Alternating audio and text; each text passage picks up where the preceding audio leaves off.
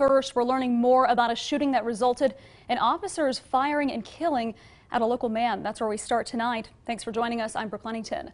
The shooting happened back in October. 41-year-old Jared Kemp was shot by officers after police say he threatened a family member. Kemp died 2 days later in a hospital. And just within the last few hours, or just within the last hour and a half, that is, the Riley County Attorney announced the new details in this case. So KSNT News reporter Cassie Nichols was there.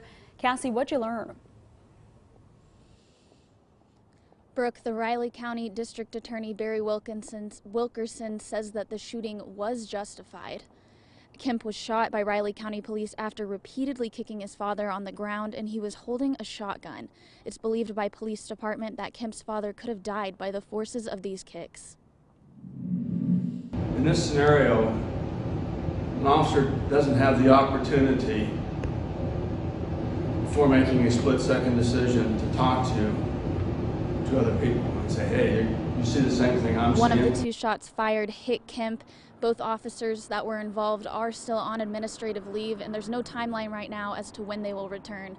Live in Manhattan, Cassie Nichols, KSNT News. All right, thank you, Cassie. We do know the Lawrence Police Department investigating that case. Now,